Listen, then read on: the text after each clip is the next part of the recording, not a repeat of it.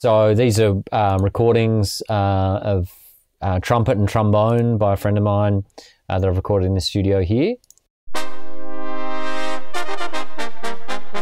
They're recorded with a decent large diaphragm condenser running through tube EQ, compressor, and then into the sound card and recorded into Cubase directly.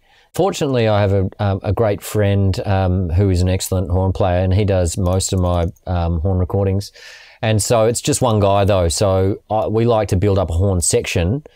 So he actually plays trumpet and trombone, and so we record multiple takes, and then I pan them around to give it some space, and then I'll send all these to a group and then process them so they sound like a group.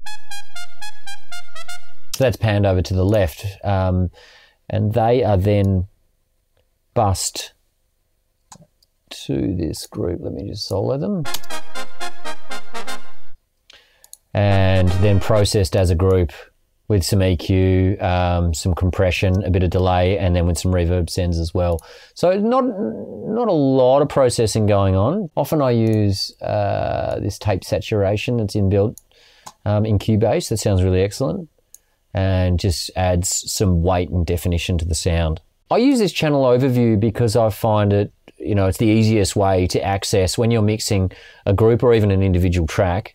You've got access to your plug-in inserts here, gate compressor, tape saturation, then all your sends, pan, and actual volume all in the one spot. And so I think, having it all grouped together there, it's similar to having the inspector on the side here. It's just sometimes I find it easier having it in the center of screen.